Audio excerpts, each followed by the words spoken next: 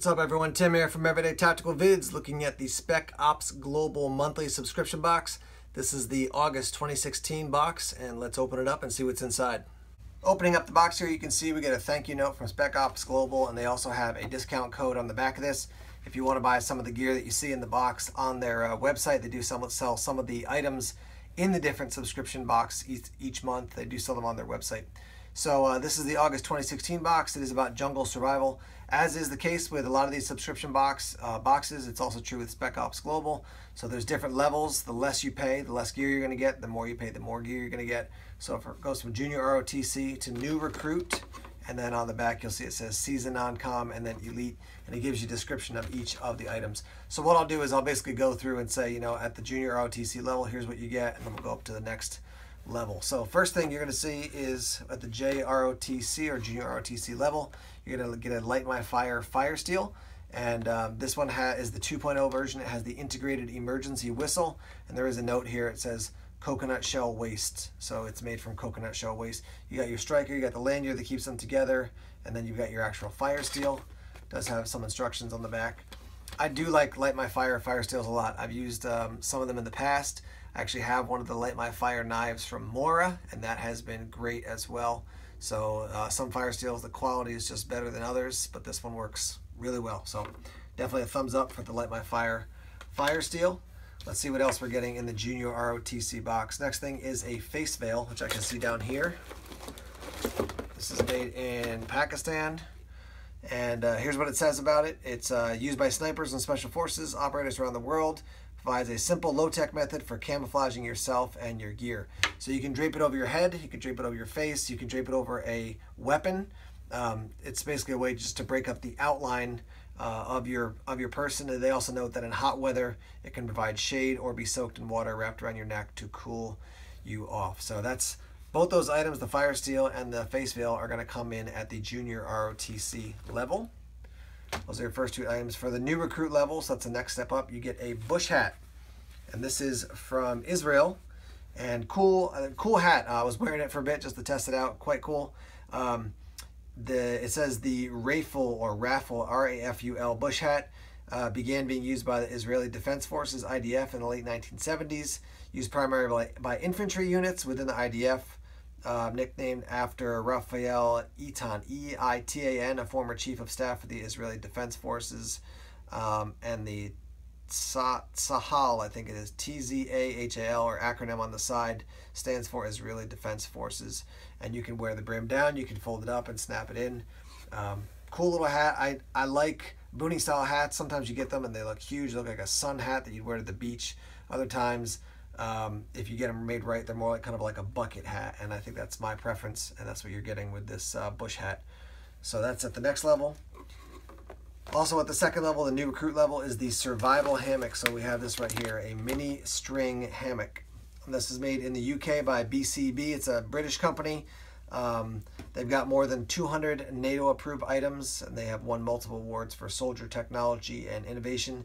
So this thing can hold up to 265 pounds, and they say it'll keep you comfortable whether you're trekking through dense jungle or lounging on the beach. So we're going to set that up and show you what that looks like. Continuing on, the next level up is your Season Non-Com, and if you take that, you're going to get a boot knife. This is coming from Muela, M-U-E-L-A, the Muela Knife Company from Spain. And very compact little fixed blade. That's what that looks like.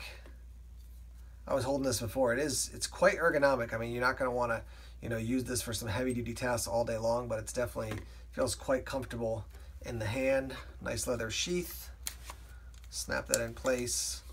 It is a boot size or boot style knife, but it certainly has the sheath here with a pouch, so you can run that on your belt. Nice to get a nice little knife. There's the box right there for what that looks like.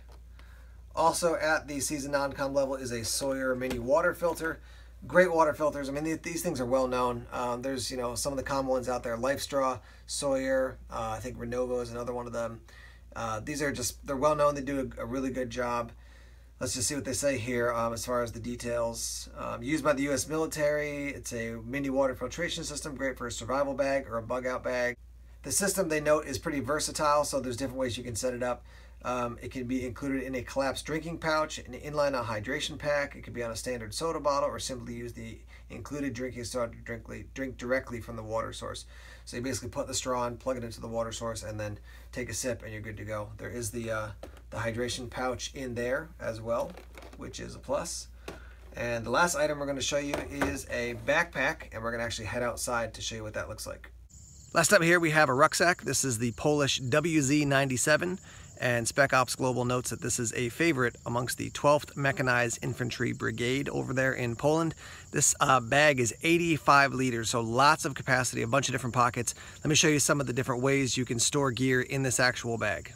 So 85 liters total capacity. You have 1, 2, 3 external large size pockets, and then you have these 2 snaps, which will get you into the main section of the bag.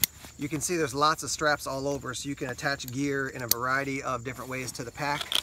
Moving down to the bottom here, you can unsnap these and put a bedroll or a thermarest, something like that, in there. And then I also want to show you down here on the bottom, this whole section is zippered, so you can access the bottom of the pack, a sleeping bag, maybe you keep some extra food in there, something like that. There's plenty of ways to access the actual different compartments of the pack. Flipping it over to this side, there is no big external frame, so you're going to save weight there. Nicely padded shoulder straps.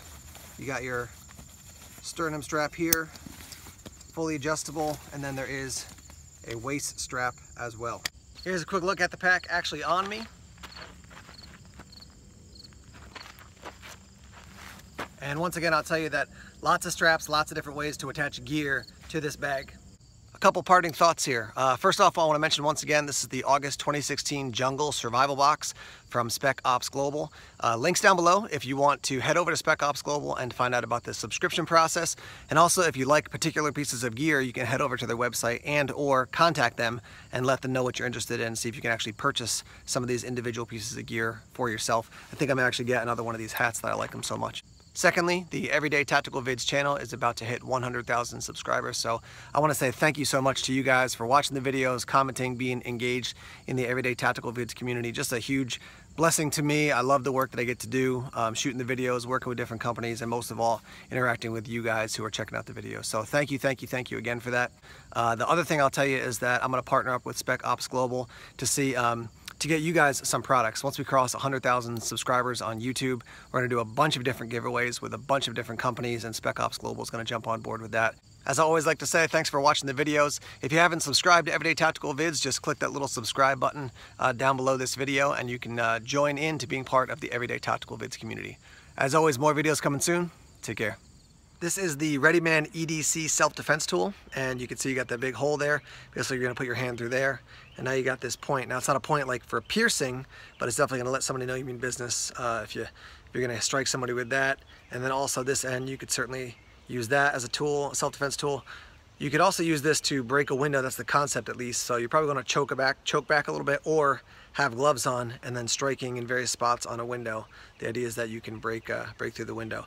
There is a little loop here, and I'm gonna put my keys on here, my keychain, just so you can see it's really easy to do. And then I'll give you one recommendation, or basically give ReadyMan a recommendation.